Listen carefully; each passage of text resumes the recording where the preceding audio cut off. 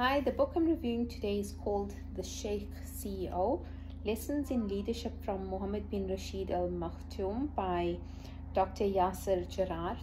I didn't buy this book from South Africa. For those looking, my sister gifted this to me from Dubai, so I'm not sure if you can actually get it here. But what an absolutely fantastic read. There's just too much to learn. There's so many nuggets of wisdom in this book that I would highly recommend you get your hands on a copy of this. I'm going to try and read a few extracts for you, and it's definitely on my top 10 reading list for this year if you can get a copy of this book. The rise of Dubai did not happen overnight, but it did happen fast by historical standards. And if the past 2 decades are a guide, one might expect the next 20 years to bring us more surprises from Dubai, a city that has emerged as the unofficial hub of the new Silk Road, extending from China to Africa and beyond, and one of the most global actors in the world today. During the past decades, Dubai was doing more than just building skyscrapers, although they were the most obvious feature to the average observer. Dubai was building the 3 T's of its success story: transport, trade, and tourism. The decline of pearling affected the whole local economy, with suppliers catering for the pearling fleets, boat builders, and more all losing out. It also meant that there was little opportunity to build any infrastructure. Dubai experienced an extended period of economic hardship and poverty. This boom and bust, good fortune, and subsequent times of hardship became ingrained in the leadership's mind, and they recognized that to depend on any one sector, just like a species evolved to eat from a single food source, was a selective disadvantage, but understanding this dynamic turned it into a competitive edge. The airport itself was a major piece of the puzzle in establishing Dubai as a global aviation hub. The other piece was the Emirates airline. In the 1980s, Gulf Air, operating out of Abu Dhabi, was the main airline serving the UAE. In those days, it was not an obvious move to start a new airline in the region. Sheikh Mohammed recalls the story from 1985. Gulf Air, owned by 4 of the Gulf Cooperation Council states, was using Dubai Airport as a hub and sought to put an end to the open skies policy to its own commercial benefit by limiting competition. They wanted to protect their market share and even set us a deadline of a few weeks to comply with cancelling our open skies policy, said Sheikh Mohammed.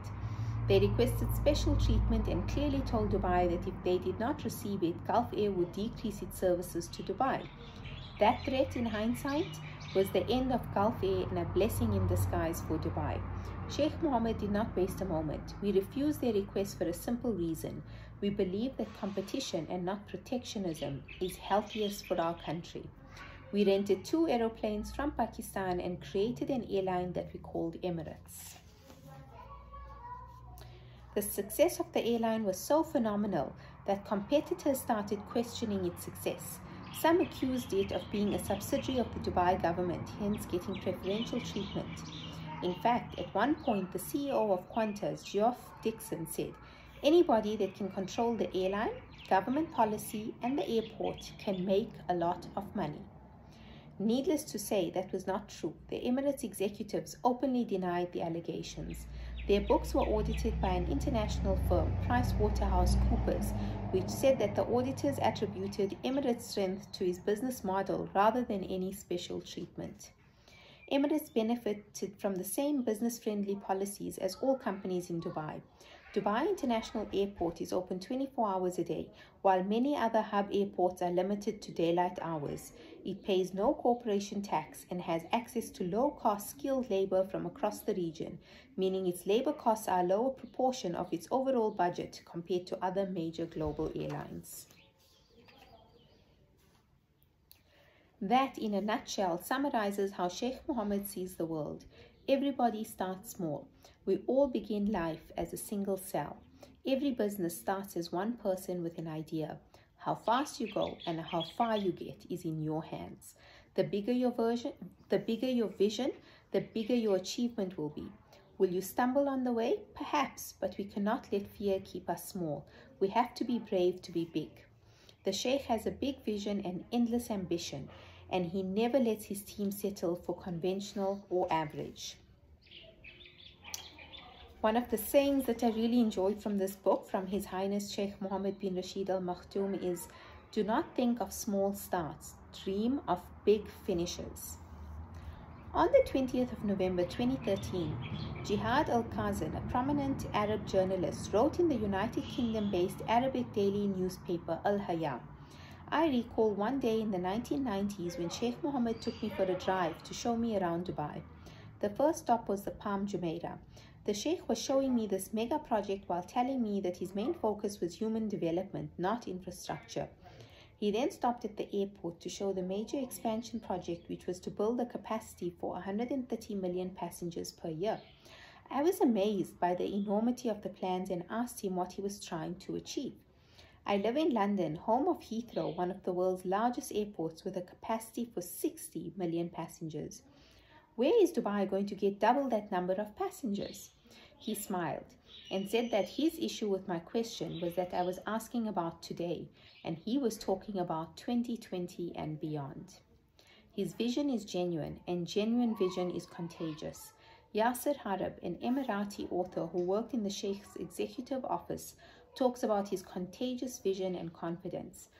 People say that a successful leader is the one who inspires people to trust and follow him, and the distinguished leader is the one who inspires people to trust and believe in themselves. Sheikh Mohammed did both. After the Wall Street Journal criticized some of the projects in 1980, it came back to praise in 2006, saying, Dubai has aggressively leveraged its role as a crossroads to develop a diversified economy. There is another lesson in the story. Do not be distracted by naysayers and those who are critical of ambition and future vision. Many suffer short-sightedness and can only see the world as it is today. Being able to imagine tomorrow's world is a critical leadership capability. Sheikh Mohammed's New Dubai region was also a tough region that has its fair share of political instability, corruption, complex labor legislations, and substandard infrastructure, a situation that would discourage many to bet on this region, let alone invest in it. But to Sheikh Mohammed, this was a potential opportunity, and Dubai was the physical center of it. From that early vision, the Dubai we know today was born. Repeatability works when done well and fast. Another saying that I really enjoyed from the Sheikh is this one. We must finish our projects on time because time is our most precious commodity.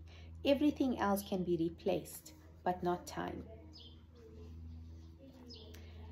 That week in March 2019, Sheikh Mohammed tweeted, in 1999, many people questioned our idea to establish Dubai Internet City in the desert. 2 years ago, Amazon acquired the multi-billion AED Souk.com, and today Uber acquired Careem for 11 billion dirhams. These giant companies flourished from the desert of Dubai. It was the beginning of a range of projects that tested the limits of the day's engineering and construction capabilities, leading also to the creation of the World Islands, a collection of 300 man-made islands shaped into the continents of the world, located off the coast of Dubai. It still astounds me when I dwell on the achievement. We created a $23 billion asset for our city, essentially by piling 1 billion tons of sand and rock on the sea floor, Sheikh Mohammed says. Many cities in the region and the world attempted similar ventures, only to be caught up in delays, challenges, and the lack of a coherent plan. In Dubai, the Sheikh made sure he took bold decisions, secured first-mover advantage, and delivered fast by saying done. And the quote I leave you with from His Highness Sheikh Mohammed bin Rashid Al Maktoum is, everything has risk, everything. That should never stop anything. We can and should deploy good risk management frameworks for better outcomes, but never stop moving forward and innovating. I hope you enjoyed that. Let me know what you're reading and if you've read this book as well. Thank you.